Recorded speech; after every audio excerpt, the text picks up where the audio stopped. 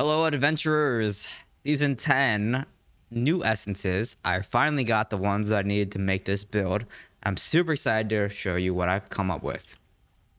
This build requires the new main hand called the Excavator, the new pants called Scornbeak, the new chest named Sheath. Excavator makes Impale, basically empowers your primary attack to also impale as you shoot. And the way that works is every third attack does an impale. So it's 1, 2, 3, and then it impales, 1, 2, 3, impales. Because the way the Demon Hunter shoots is left, right, both.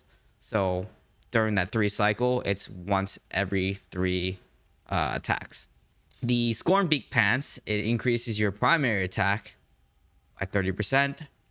The chest increases your primary attack by 40%. It doesn't say here, but in the patch notes, it says 40%.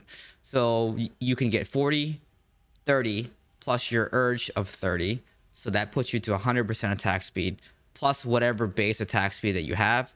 I have 17, so I can get 117% attack speed, and it makes it feel like pre-Vithu's fix, and it feels pretty good so far. All right, and for my stats and gear, so I'm running 4-piece urge, 2-piece shell boss, so 4-piece urge, 2-piece shell boss, Call of Absolute Punishment, Hate Sheath, Chill Wrath Mantle, Scornbeak, the Excavator, and the Hungerer. I don't like using the Bleed offhand, which is this one, because things die too fast, and you don't really need to bleed. Plus, you lose a 19% crossbow damage. So I don't think you should run the bleed, but you can run the bleed if you like. But personally, I think that the extra damage from the crossbow shot with the essence mastery is going to outweigh the damage from the bleed. If you're running Grace and you get the 15% from the 2-piece, it may be more beneficial to run the bleed damage. But because we're doing a lot of attacks, I feel like just buffing your crossbow shot yields the most damage. For my stats, 20,500 damage, 13.2 combat rating. My armor penetration, potency, resistance, armor is here on the screen.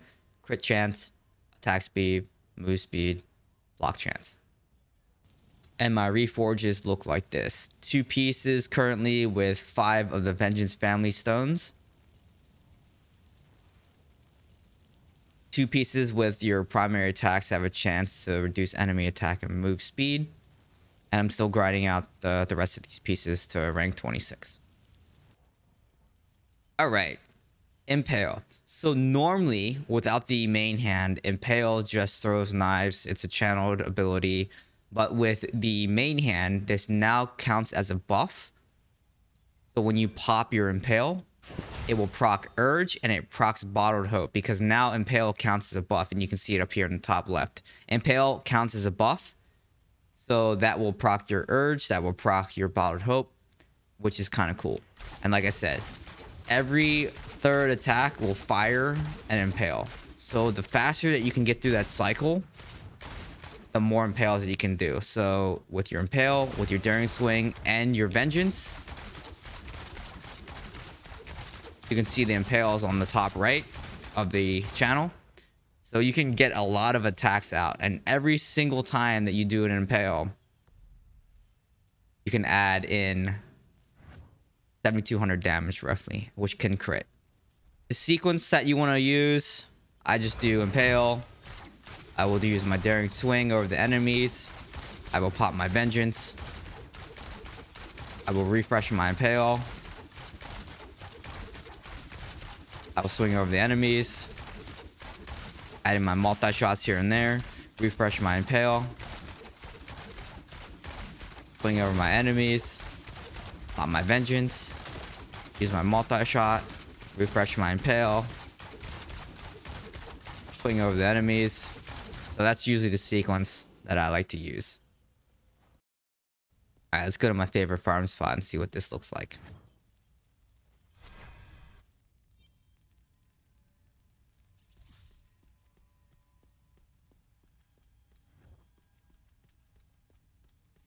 Alright, hit my impale. Swing over my enemies. Add in vengeance. Oh no, someone here. Refresh my impale. Going over my enemies. Yeah, it looks like someone's here.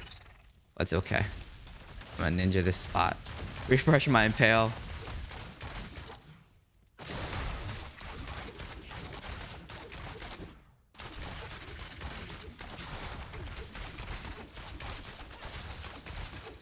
And obviously I have a crit shrine right now, so it speeds up this farming, but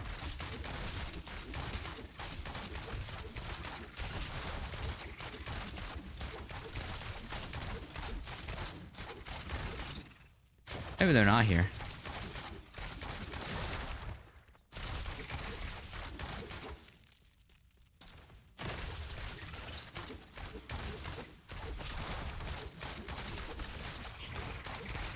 Be careful with canceling your vengeance, because you can spam the ability and cancel it, which I've done very early on when I first started using this build. So you do have to be aware, if you're a button spammer, that you can cancel your vengeance. So just be aware of that.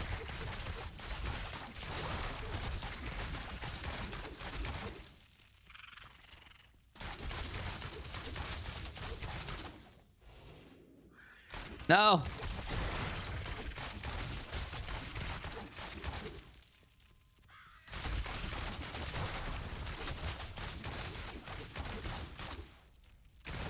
I don't know why they're spam inviting me to party. Being trolled.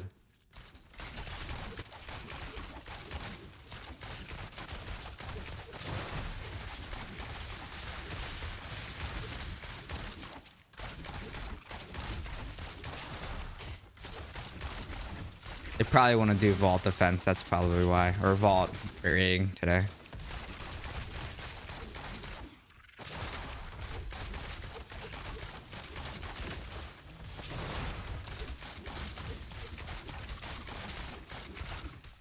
But yeah, this is what it looks like.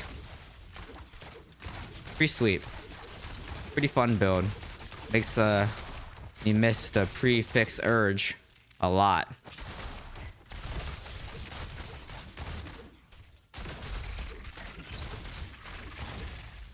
Alright, and let's see how this looks in a dungeon since COE is boosted this week. Let's go run some COE.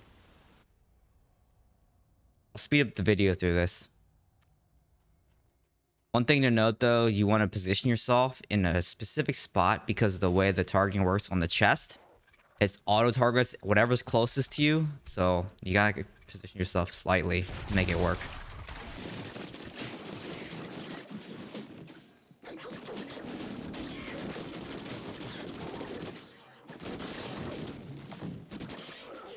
Usually I can get him to phase before with Strafe and Rain of Vengeance, but we'll see.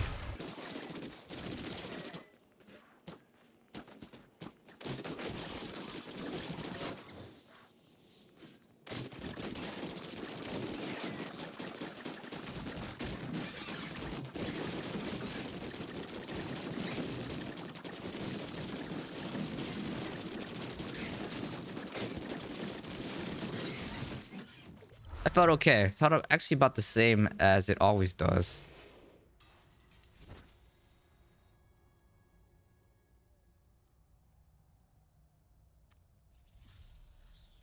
And that's going to do it for this video. Hope everyone enjoys the new content for Season 10, the new essences, as well as the fishing, which I haven't done at all. It'll probably take me months to get that stupid fishing rod. But anyways, thanks for watching. Like, comment, subscribe. See you guys in the next one. Goodbye.